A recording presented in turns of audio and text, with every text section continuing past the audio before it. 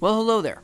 Recently, I had the opportunity to go to a week-long Vex camp, where competitors had 4.5 days to build a robot and half day to compete against each other. The goal of the camp was to build a robot that specialized in one scoring method, either caps or balls.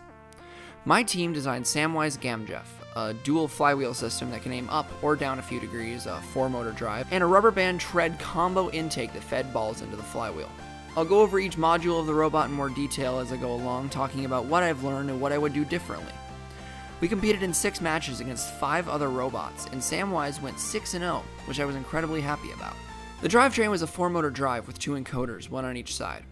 The encoder wheels seemed to have a little bit more resistance than the other wheels, so if I was doing it again, I would connect the encoders to the motors via a chain or other method to perhaps prevent snagging, although different mounting could perhaps remedy that issue. The robot could not get on the platforms, but that could also be fixed by lowering the wheels and perhaps adding powered wheels in the center, as another team at the competition did, and it seemed to work very well. On one side of the chassis was the Cortex. Not too much to say there, but right above that was a potentiometer that allowed us to change our autonomous. Turned to the right, it was red, to the left, it was blue. On the back of the chassis was the intake, a small rubber band intake that pushed balls up a curved plate made using a slip roll. The intake was much too small. It should have been much wider, forcing the balls to the center as they rose, as opposed to simply having the intake push in a straight line, as it was very difficult to collect balls in the matches. Wire management was serviceable, not a work of art, but there wasn't a ton of time to make the wires beautiful. We also had a post on each side of the chassis that helped us get the low flags more easily.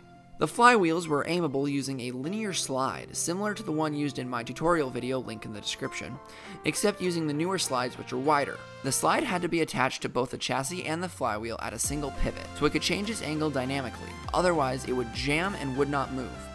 It could have aimed up or down more, but the motor was kind of in the way, so it restricted the movement. The flywheels themselves were inspired by a video from Blake Farmer, from which the gear ratios were 144 to 5.76. The flywheel from the video supposedly used 2 turbo motors, but we ended up using 4 high-speed motors to great effect.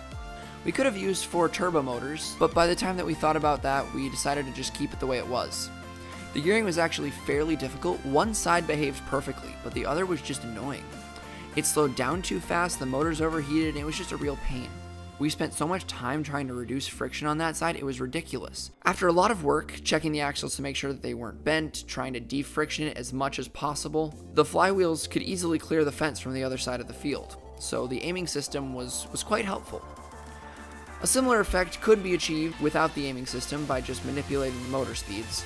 I've heard that teams in the past used encoders to track the RPM of the flywheels, so that's something I plan on doing in the future. We use rubber bands to increase the diameter of the flywheel slightly, helping to grip the ball better than the wheels would normally. The flywheels were all in all really good and fairly reliable to boot, so I'm super happy with that. Our autonomous was a fairly good one, and it was on par with the best autonomous at the camp. They both scored 4 points on a good day. Our autonomous would rev up the flywheels, feeding in our preload to shoot the top flag before driving in to push the bottom flag. It backed up and turned to push the bottom middle flag. This worked extremely well on the blue side, but we didn't go for the middle flag on the red side. It was acting strangely, and we didn't have enough time to go through the code and try and fix it in this video.